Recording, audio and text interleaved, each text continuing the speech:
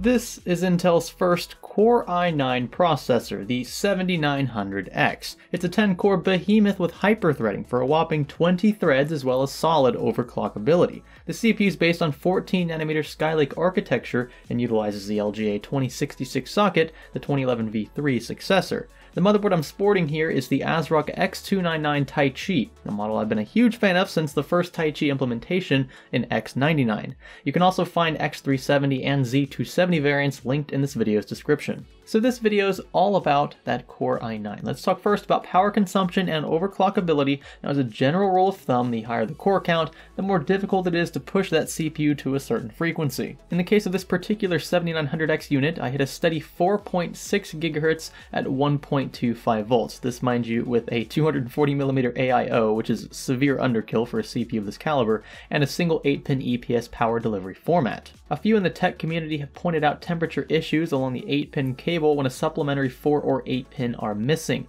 This board only has a single 8-pin, and my cable does get very hot around the back, but I don't think that it's to the point where things are gonna, catch fire. It's something we'll dive deeper into in a separate video. And speaking of power, according to Tom's Hardware, the i9 7900X draws a whopping 230 watts alone from the wall. That's just the CPU pulling 230 from the wall. That's more than most graphics cards, which are essentially tiny PCs themselves. Tweaked P-states bring idle consumption down to insanely low lows, but this is really irrelevant when seen in the context of the CPU's intention to begin with. This is a workhorse costing roughly 1,000 USD, and it will liberally consume power as such. Nonetheless, the Taichi maintained a solid 4.6 GHz overclock as mentioned earlier, thanks to its 13-phase power delivery system and solid UEFI. And I must say, this board also looks pretty sweet. I especially love this cool geared chipset heatsink and RGB LED array, integrated Wi-Fi, and overclock support. But the i9's bad news does not stop here, thanks largely in part to Intel's decision to throw some choice garbage thermal interface between the heat spreader and the die of the chip. Things get very hot. This is typical Intel by this point, and it's pathetic. They crippled their 76 and 7700Ks with the same TIM approach. Temperatures reached a staggering 93 degrees in IDA64, approaching T-junction, where we'd expect a bit of thermal throttling. At 4.7 GHz in the same voltage, the CPU did thermal throttle almost immediately after starting the test. I should point out that this is due largely in part to the CPU itself and my choice to only go with a 240mm AIO here, not the motherboard. Most motherboards will fare well in this regard, just mind your VRM temperatures. All the benchmarks you'll see in this video will be with the CPU clocked to 4.6 GHz, where no thermal throttling occurred. The RAM config was 16GB of Corsair Dominator Platinums running in quad channel at 3000 MHz. It's a frequency which was effortless for the Taichi, and you expect that, it's an X299 board. The graphics card occupying one of the board's 4 full-length PCIe slots was a reference GTX 1080 Ti from PNY running at stock. For comparison's sake, I also threw in an i7 6700K with the same RAM config, just running a dual channel versus quad,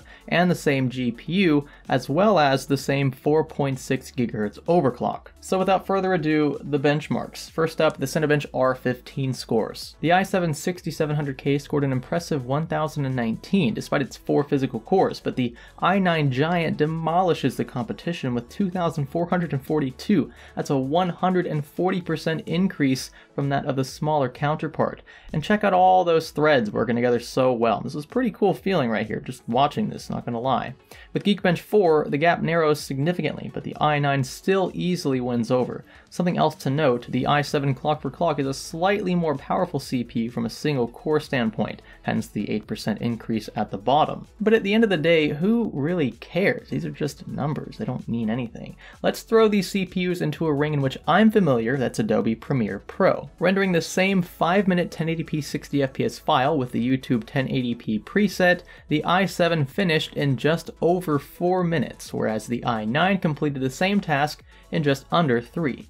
Now at this point, if you ask me, with price taken into consideration, this margin isn't justified. The law of diminishing returns applies. This isn't optimized for 10 cores, clearly, and core count does matter less and less as you pass about 4 cores in this case. It will vary from program to program, but for the most part, I would say anywhere between 4 and 8 is your safe zone. So if you want something slightly better than the i7, but for the same price as the i7, then go with Ryzen 7. The 1700 will do you just fine. This isn't a matter of red versus blue, folks. I don't care who is on top. Neither of them pay me. Neither of them even talk to me. I just want satisfactory competition. Remember, don't pay attention to the company. pay attention to what the company offers. So now let's jump into those gaming benchmarks. I tested in 1440p for solid GPU and CPU leveraging, though some would argue that 1080p would be the better choice here. It's more common, by the way.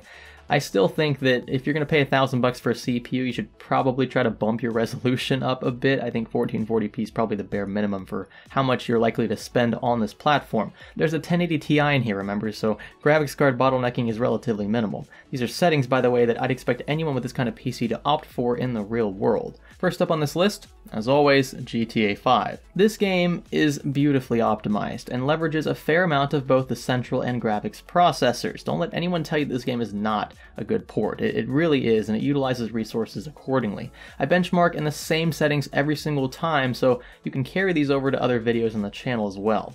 You'll find averages here and 0.1% and 1% lows, and I apologize, next time I'll stagger them in descending order, not ascending order. Across the board, the i7 6700K took the cake with consistent margins. With GTA 5, your sweet spot is 4 physical cores. Anything past that, and well, you'll have a few left over for streaming, that's about it. Both frame time charts were extremely consistent too, which is good, save a few spikes here or there, which both CPUs experienced at some point. You'd be fine with either platform in this scenario, likely even when streaming, but the cost of X299 makes it difficult to rationalize a $1,000 CPU and roughly $300 motherboard. Doom was a similar story. This is the first time I've benchmarked Doom, by the way. Even in the Ultra preset, the i9 just couldn't keep up. These frame rate differences were actually very consistent with GTA 5, surprisingly, though Doom is slightly more demanding all around. By the way, I intend to run a few Vulkan tests with this game very soon. I love how it leverages resources, and I'd be interested to see how AMD fares into this mix. Now let's compare a physics-intensive scenario in 3D Mark FireStrike. Most of these calculations are unloaded on the CPU. Predictive pathways, particle collisions, explosions, all of these will utilize CPU threads to a solid extent. And in this case, the i9 crushes its competition hands down. More cores, more frames, for something like this anyway. Wouldn't it be nice if all games worked this way? Well, maybe not, since most gamers still rely on 2 or 4 physical cores. Wouldn't make much sense to cripple a majority in favor of a minority from a developer standpoint, now would it? Utilitarianism for the win. Up next is Universe Sandbox 2. I love this game, it's beautiful, we can do anything you want practically, and it crushes CPUs. Click this card right here for an example of that. So how does a 10-core CPU fare? Well, not well. Actually worse than the 4-core counterpart, which I find difficult to believe given that these frequencies were identical. I'll hit up the developers on this one. CPU utilization is fairly high and consistent across all 20 threads too, which is a good sign. More on this in a separate video. The last benchmark on our list is Witcher 3. Okay, this game is extremely GPU intensive. What does that mean? It's not going to matter as much what kind of CPU we have in our system as long as it's not some single core processor from 2002. We should be, okay, that's an exaggeration, but you see my point. Switching from an i5 to an i7 to an i9 shouldn't matter too much in this regard because it's really our GPU that matters. But I spoke too soon. The i7 still pulls ahead here, which is strange because the i5 7600K actually performs almost as well in this game as the i7 counterpart.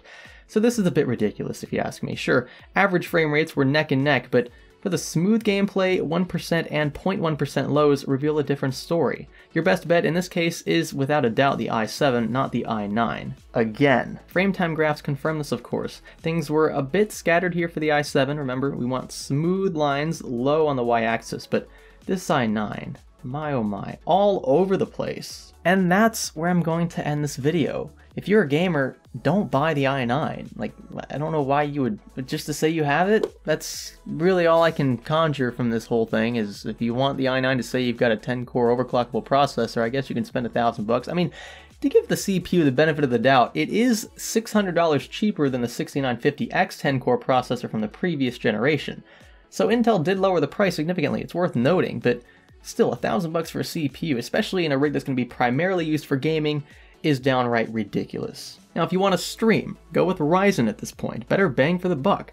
But this is just unacceptable. Content creators should also look elsewhere. The i7 6700K serves me well, but so has the Ryzen 1700X. It just comes down to bang for the buck, and from what I can see, the i9 is not an option. In fact, it's just a money pit. It's a hot money pit. Be sure to give this video a thumbs up if you thought it was cool. I stayed up all night to make this video. I was running benchmarks like 24/7. It's actually daytime again. So if you have a sympathy thumbs up for me, I'd appreciate it. Thumbs down if you feel the complete opposite about the whole video, or if you hate everything about life. Be sure to click the subscribe button if you haven't already, and I'll catch you in the next video. Some super cool stuff just made its way through the door. So stay tuned for that video. This is Science Studio. Thanks for learning with us.